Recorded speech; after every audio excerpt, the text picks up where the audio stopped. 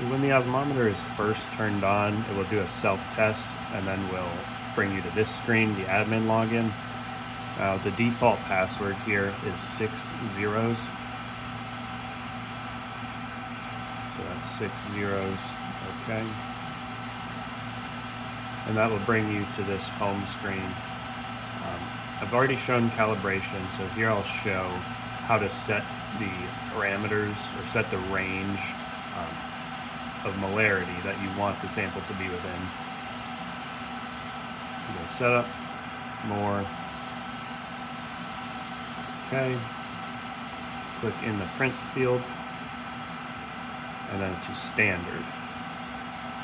And this is the range that if your sample is between, it will pass, and if your sample is outside of this range of molarity, it will fail. You can adjust these one by one. I'll leave these set right there for now though. Okay.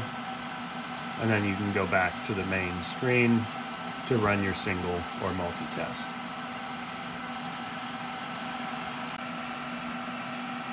Now that we have our 3 points of calibration, we can run either a single or multi-test. We'll start with single. And I've already added my sample here to this separate sample tube. Add that onto the tip of the osmometer, and then select test.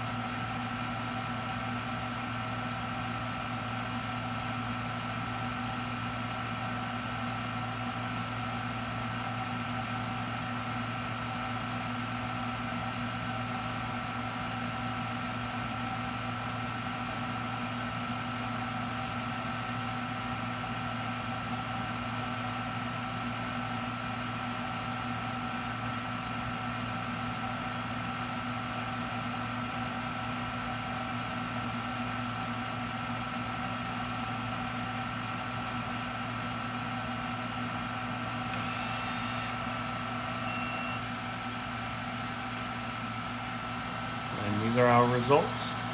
You have the option to save into the system and also to print out the results onto this sheet here.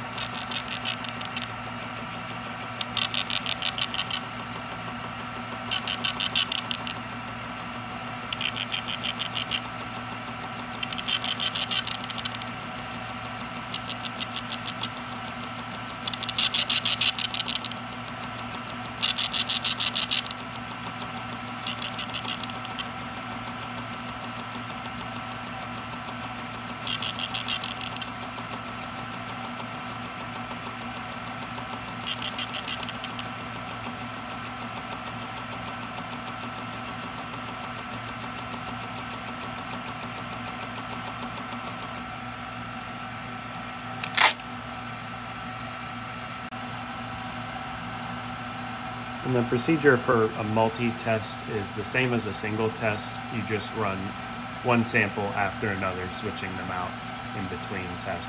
You still enter the screen the same way. And one thing to note is that you will need at least 5 readings for the multi-test. So if you have 5 separate samples back to back, that's when you would want to use this multi-test feature. Okay, so here we are calibrating our osmometer. I have 3 different calibration points here. So what we've done is we go into calibration, set the molarity to 500, which is this sample of calibration standards that I just loaded into the test tube here. We'll load that onto the tip here, and then click start to start the calibration.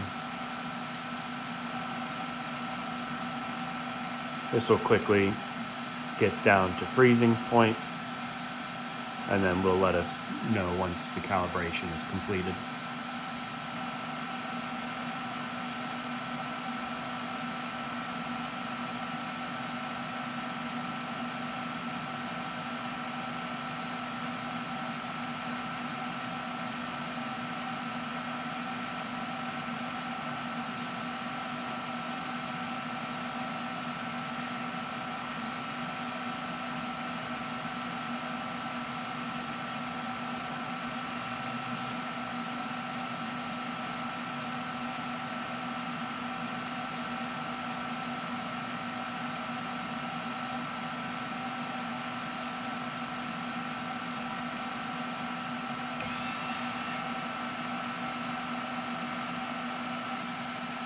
completed this step of the calibration.